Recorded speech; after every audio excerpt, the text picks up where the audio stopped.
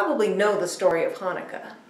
The story of how the Jews were oppressed by the Syrian Greeks, kept from practicing their religion, and how eventually they rose up, how Judah Maccabee and his sons fomented a rebellion and took a guerrilla army to the hills, from where, against all odds, they managed to win, to strike and retreat and strike again until they came out victorious. That's actually story one of the Hanukkah story. The other piece that you also probably know is a story that came later. That's the story of the miraculous oil. The story that when they returned to the ruined temple, they found just enough of the refined and blessed oil to keep the sacred light burning for one night. And yet that light, that oil, continued to burn and burn and burn long enough for more oil to be refined and prepared and blessed, so that that sacred spark never went out. That second story, the story of the Hanukkah miracle, came along somewhat after the original story, because you see, the original story, the story of the military victory against all odds, inspired future rebellions, future Jews who, in the face of oppressors, decided to strike back. And those rebellions were brutally put down and led to far worse conditions than had occurred under the original oppressive conditions.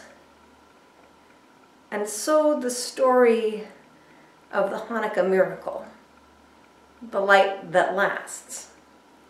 It doesn't really matter whether that was in fact something that happened, whether those long ago Jews actually found actual oil that burnt for an impossibly long time, because I think we all know that story is true. I think we've all been part of that story. I think that all of us have at some point in our life, maybe right now, stood in the midst of the ruined, desecrated, filthy temple, sacred objects defiled, in what could be despair, and looked around and picked up a broom. Looked around to find what the next thing to do was. Looked around to see what it was that we could do to push things toward being whole, even when it didn't seem like they could ever be whole again. Now, maybe that's happened for you at the end of a marriage that you thought was going to be for a lifetime. And maybe it's happened when someone who you counted on to be there for you died. Maybe it's happened with the serious illness of a child, or a chronic illness that leaves you fatigued and aching. Maybe it's happened with a colicky baby and night after night of no sleep. And there you are, in the ruined temple, with no way forward that looks like it's going to be right. And still, you manage to find that little bit of oil, that spark of hope, of possibility, of faith, of love, some little sacred vessel that keeps you going, that keeps you restoring stone by stone the temple that seems ruined, that helps you to mop up what will in fact never be the same as it was.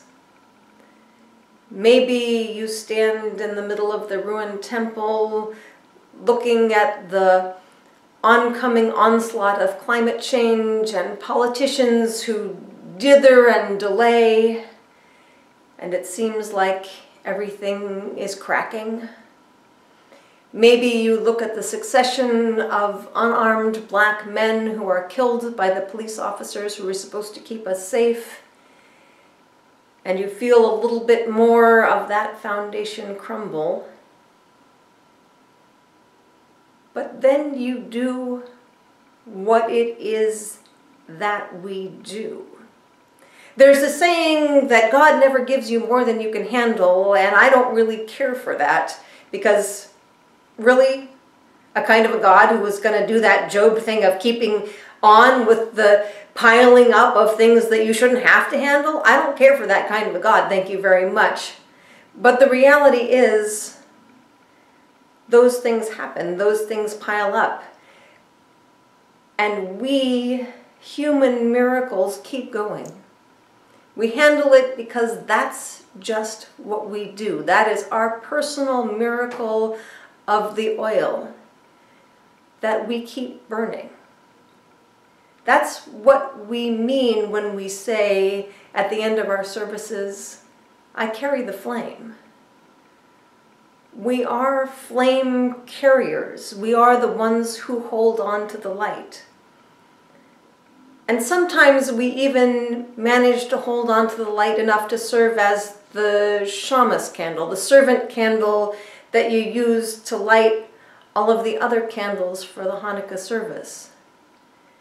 Sometimes the reason that the light lasts is because we hand it on, because we make that light of hope keep burning in someone else. And so across generation and generation, through ruined temple and ruined temple, the light keeps burning